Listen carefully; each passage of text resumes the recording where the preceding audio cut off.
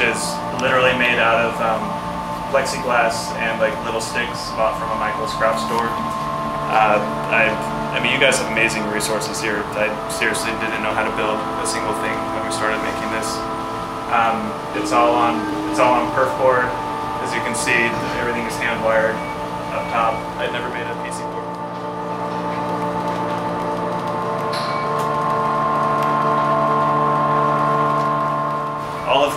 All the packaging is sort of recycled and kept to a minimum.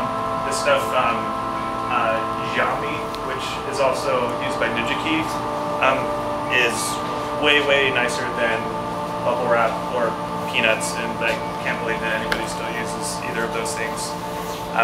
But it's totally accessible. If you ever start a company, please don't use bubble wrap.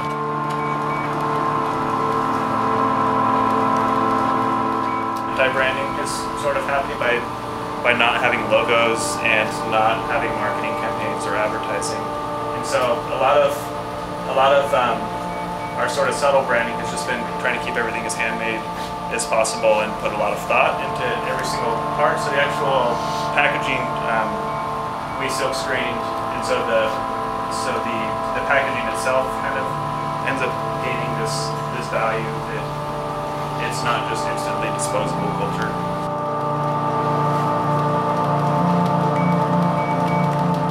And we also released a kit version so it could reach a different level. I mean, these end up being expensive with the amount of effort and materials we put into them.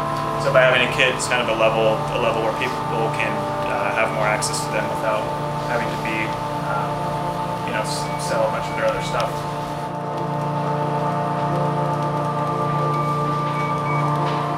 All the schematics are up on the website, and it's really that stupid simple. I mean, the electronics themselves aren't very physically large. I mean, the reason that the button board is large is just to take up the space of the actual landing pad for everything.